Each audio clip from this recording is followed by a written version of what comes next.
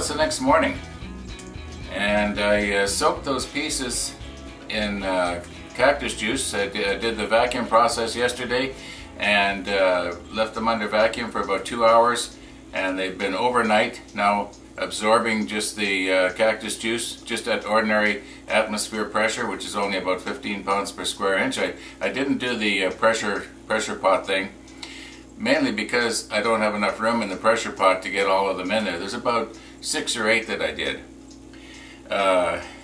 There's a couple of things that I didn't mention yesterday that I've done before in the past. Now, I've got a product similar to Alumilite. It's called Envirotex Light. I've used it before. It's very similar to Alumilite. What I like about this is that it has a very long working time, about an hour, and then it starts getting thick. Now, the bad part about it is it takes about 2 or 3 days to completely cure. So it's, that's the downside. I've also got a product called Pentacryl, and what you do is you take your green wood.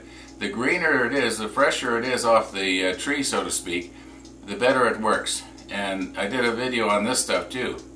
It actually works quite well, but it does change the color of the wood. It darkens it. Anyway, I've had my toaster oven plugged in for about an hour, and it's about 200 degrees, which is perfect.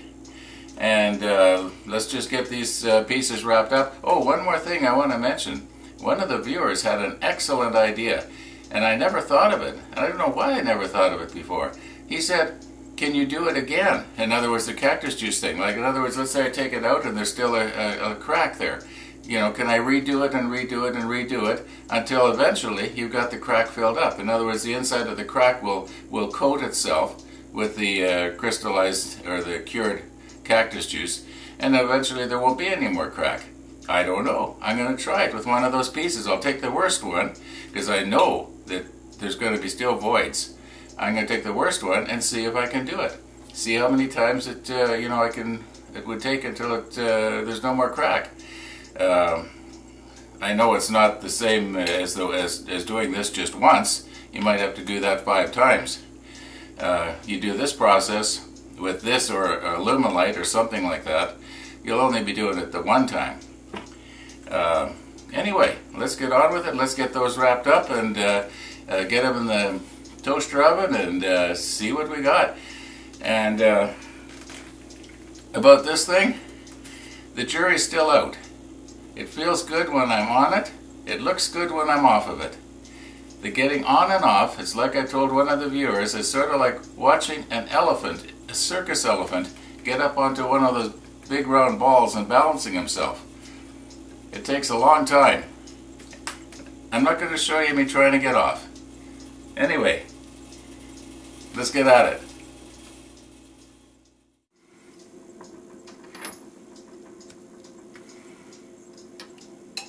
Now I'm noticing that these pieces are not floating to the surface.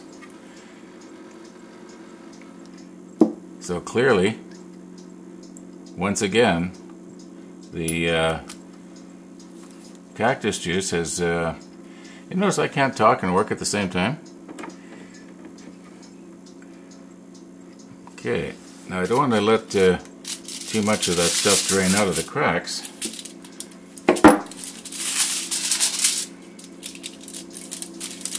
Maybe I didn't need a piece quite this big.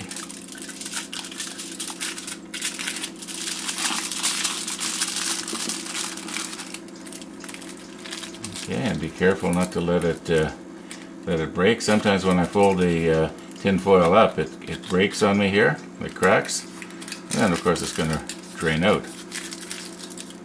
So squeeze it together good on the ends, because that's where it's going to drain out. Okay, I'll just do that 11 more times.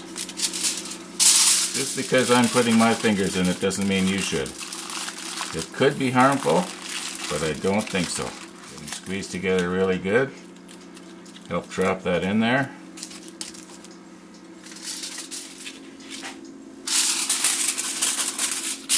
And the last one.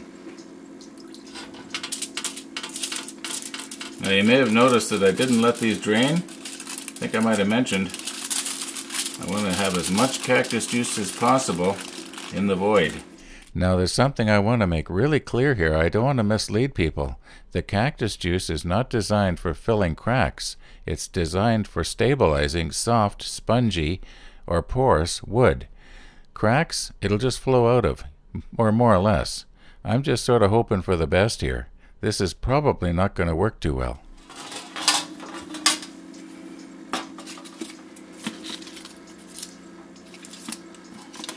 Okay, now I have my thermometer at the front here so I can keep an eye on it. And we'll stick them in the oven.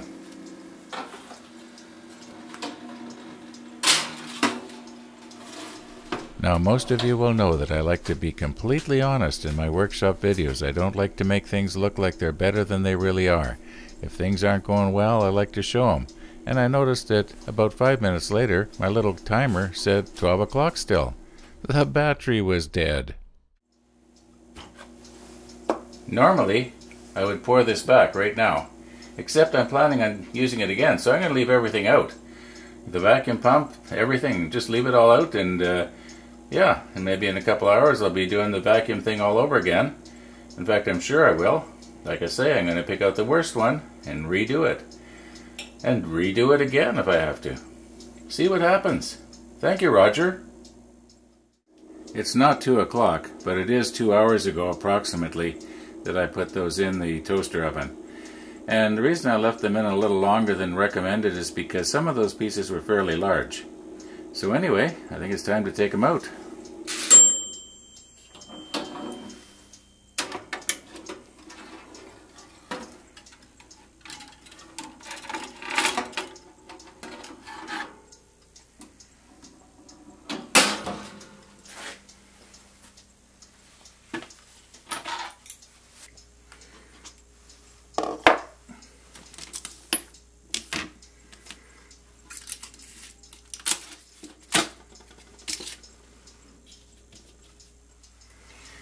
Well, let's see what we got. Oh, maybe I should get my little knife going here. Might make it easier. As I've said before, sometimes these come off good and sometimes they don't. Every time I figure out why it is they don't come off good, the next time I'll do it exactly the same way and it'll come off good. So there's no rhyme nor reason to it. Yeah, I gotta get my knife.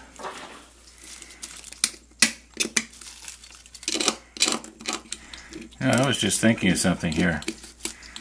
I wonder if I was to wipe something on the aluminum wrap before I put them on, something like Pam.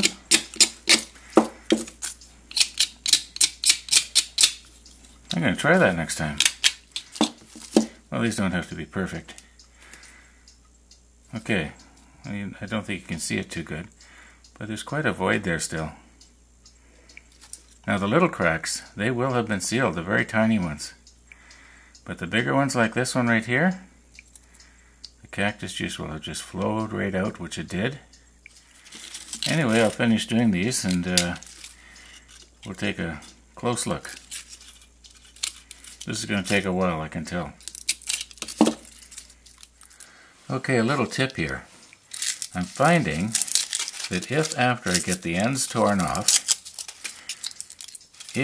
and this I suppose it's not going to work now because I'm showing you, but if I cut right down here and cut through all the layers and then try and grab a whole bunch at the same time, oh sure, it's not going to work. Yeah, well, it was a, oh yeah, there we go. If you peel off several layers of the aluminum wrap all at the same time, you can have better results. Now, I know you probably don't believe me, but the one I did just before this one, that system worked really, really good, and I thought, hey, I'm onto something. Well, like I said, every time I think I got it figured out, I find out I'm wrong. Okay, we're almost done. One more to go after this one. These two here, they're pretty good. I think I can probably drill those out and maybe even turn them yet today. We'll see how it goes. However, the rest all have very noticeable cracks still. There was one actually that had a fairly big crack and it looked like it was filled. Can't remember which one it was, probably on the other side now.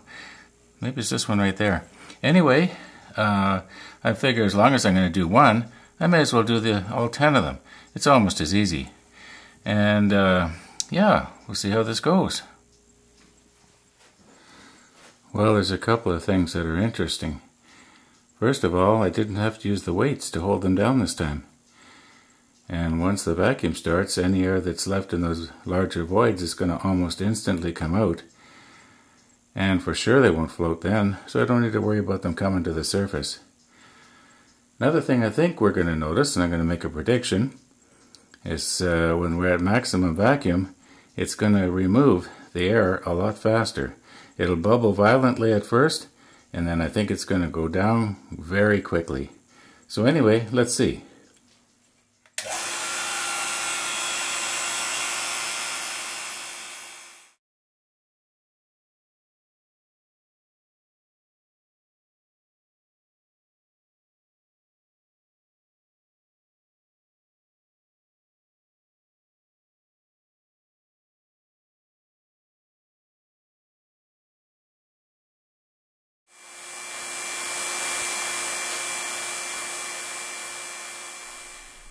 Now that was about 10 minutes altogether, and I know there were still bubbles coming out. Well, that was from the more porous material, and I'm not worried about the porous material because the porous material in that wood was already pretty dense, and I'm worried about those large cracks, and I'm pretty sure that the air got sucked out of them almost right away. So we'll just let it sit now for about an hour. It doesn't have to sit overnight, and then we'll put them back in the oven, and we'll just see if there's any improvement.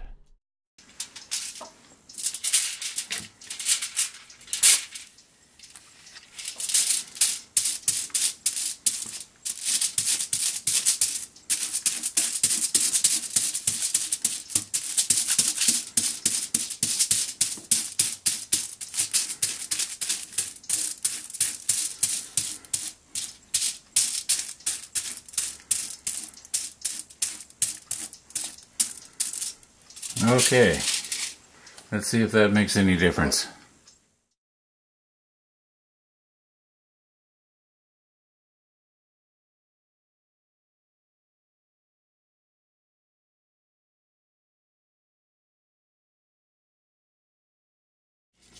And the last one.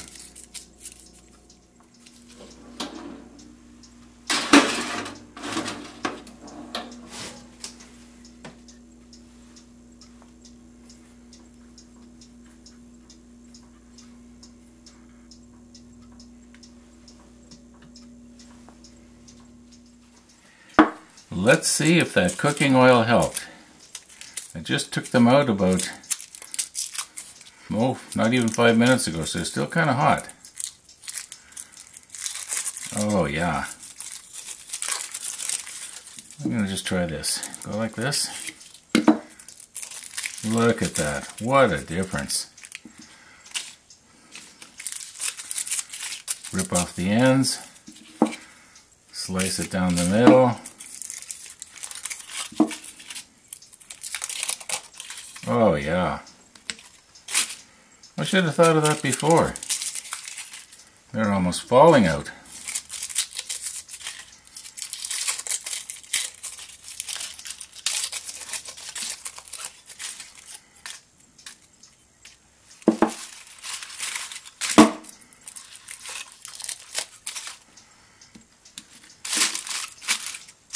That's it. Now, while it is true that if I do this a third time, it'll probably improve any of the larger cracks. The smaller cracks, I'm convinced, are sealed up. However, I can always get more of this apple tree wood if I want it. My brother-in-law only lives about a 5-minute drive from here.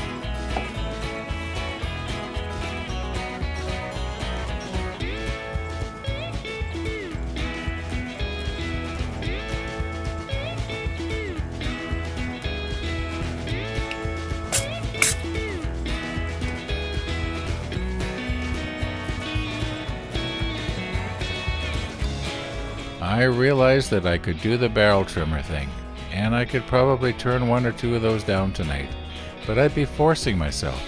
And once I start forcing myself, then it becomes work. Then it's not fun anymore. And I like to sort of keep this my playroom, not my workshop. Anyway, that's it for today. It's getting kind of late. Thanks for watching.